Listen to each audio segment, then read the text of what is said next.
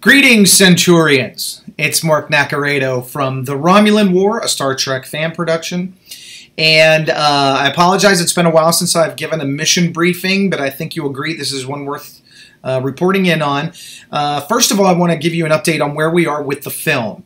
You may remember we're trying to get part 1 of The Romulan War completed by the end of 2019. I am crossing my fingers. I think we can do it. We're waiting on some audio and video from our donors who were going to record some pieces for us. We're also waiting on some soundtrack and some other post-production special effects. I'm glad to report that nearly all of Samuel Cocking's effect shots have been completed. So he's ripping through there at warp speed. Hopefully we'll be able to have that all ready for you by the end of 2019. And until that happens, I want to announce that this Sunday evening, we're going to premiere on YouTube a live video of Preamble to War. And Preamble to War is sort of a short video summing up the events that lead to the Romulan War. If you want the details on that, you should check our Facebook page.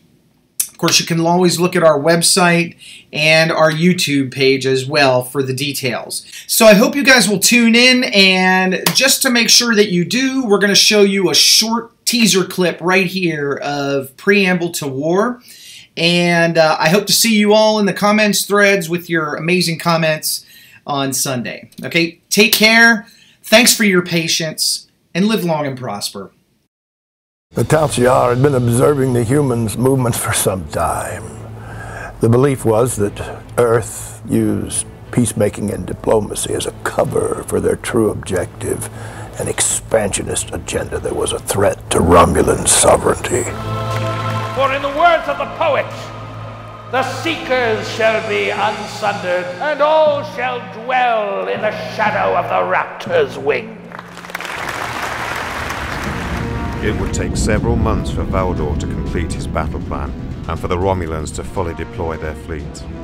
But the Praetor refuses to wait, and orders a ghastly attack, one of the most brutal war crimes ever recorded.